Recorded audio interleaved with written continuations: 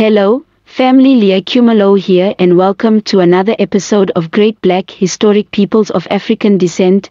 Today we present the great Khemite pharaoh, King Sahure, the master of the high seas, who developed the Egyptian navy to grand heights. Let's continue, family.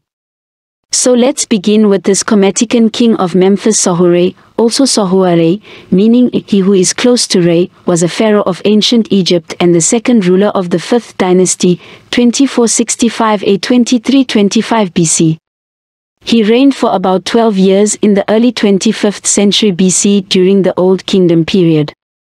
Sahure's reign marks the political and cultural high point of the Fifth Dynasty. He was probably the son of his predecessor Userkaf with Queen Neferirkare II and was in turn succeeded by his son Neferirkare Kakai.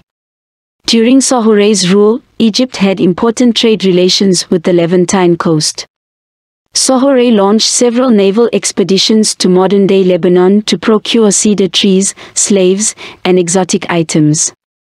His reign may have witnessed the flourishing of the Egyptian navy, which included a high seas fleet as well as specialized racing boats. Let's continue. Sahure's reign may have been a time of development for the Egyptian navy.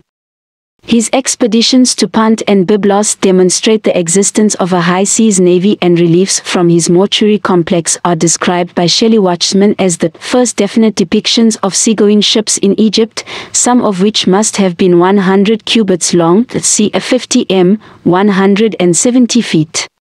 Because of this, Sahure has been credited by past scholars with establishing the Egyptian navy. It is recognized today that this is an overstatement. Fragmentary reliefs from Userkaf's temple depict numerous boats, while a high seas navy must have existed as early as the Third Dynasty.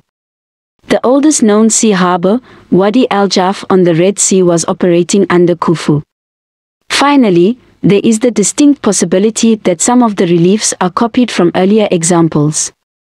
Nonetheless, Sahure remains the earliest known ruler to have depicted, and thus possibly made use of, sea power for transporting troops over the Mediterranean Sea to Syria.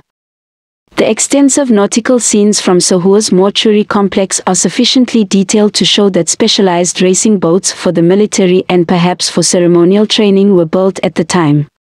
They also give the earliest depiction of specific rope uses aboard ships, such as that of a hogging truss. They permit precise estimates regarding shipbuilding, for example indicating that the midship freeboard for seagoing vessels was of 1 meter 3.3 feet and that the masts employed at the time were bipodal, resembling an inverted Y. Further rare depictions include the king standing in the stern of a sailing boat with a highly decorated sail, and one of only 2 reliefs from ancient Egypt showing men aboard a ship paddling in a wave pattern, possibly during a race. During Sahure's time on the throne, Egypt had important trade relations with the Levantine coast.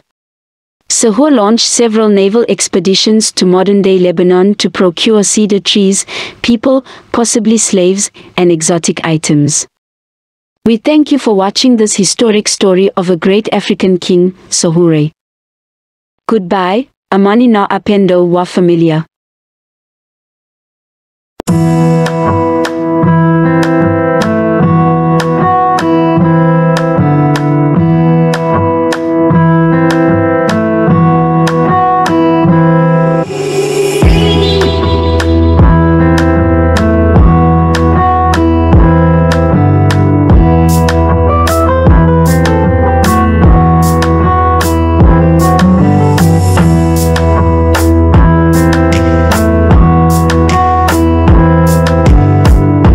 Thanks, family, for watching another episode of Great Black Historic Peoples of African Descent. Until next time, peace and love.